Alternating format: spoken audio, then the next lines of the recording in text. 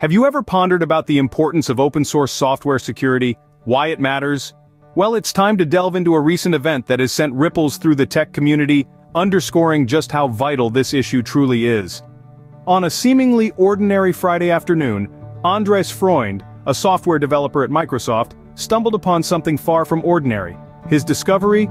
A malicious backdoor in xzutils, a compression utility used widely in major Linux distributions. The subject line of the email he sent to a listserv of open-source software developers read, "Backdoor in upstream xzlblozma, leading to sh server compromise." In the world of tech, this was the equivalent of a red alert.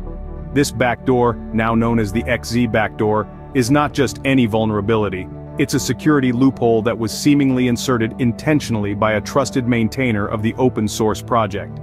This discovery has quickly catapulted the xz backdoor into being one of the most significant and hotly debated vulnerabilities